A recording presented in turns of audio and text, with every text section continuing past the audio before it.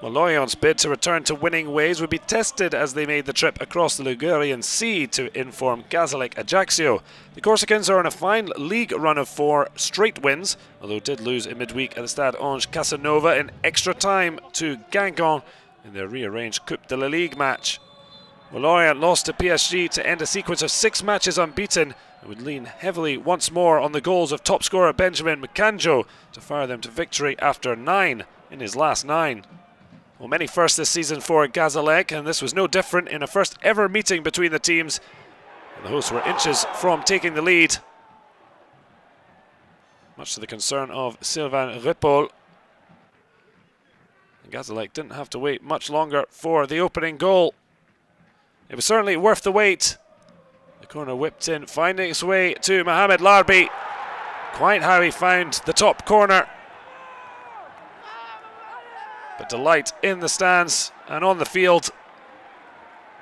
8 goals in Ligue 2 last season.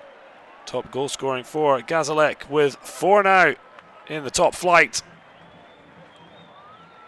GFC took 10 matches to get to grips with Ligue 1 before the debutants grabbed a first win at the 11th attempt against Nice. Terry Loy didn't look impressed.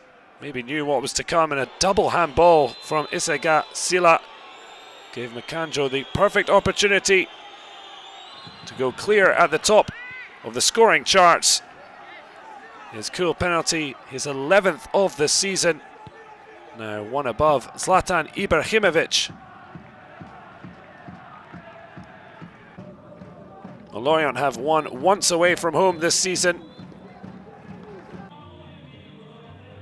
We're hoping they could make it a second. They could move 5th with 3 points if results elsewhere went their way. A terrible defensive mistake almost let in Didier Ndong. Smart save, kept the scores level. Jacques ZOUA has 2 in his last 2. GFC had won back-to-back away from home, but he set up LARBI. This time not quite as clinical with his finish.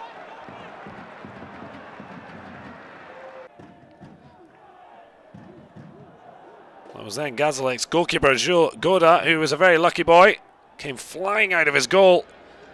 And lucky to some degree that Benjamin Jonot was more concerned with keeping his feet, although the slip eventually undoing him. Issiaga could have made it 5 consecutive league wins in a row,